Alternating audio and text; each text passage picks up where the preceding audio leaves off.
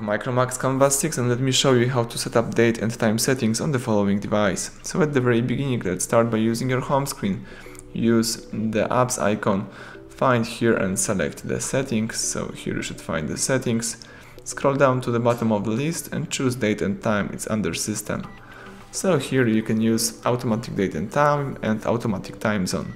But in my case, let me for now choose the manual. So here let me tap off, here let me disable the automatic time zone, and now you can choose your exact date, you can change your time, and you may also select time zones. So here you should find all list of the time zones, and let's go back.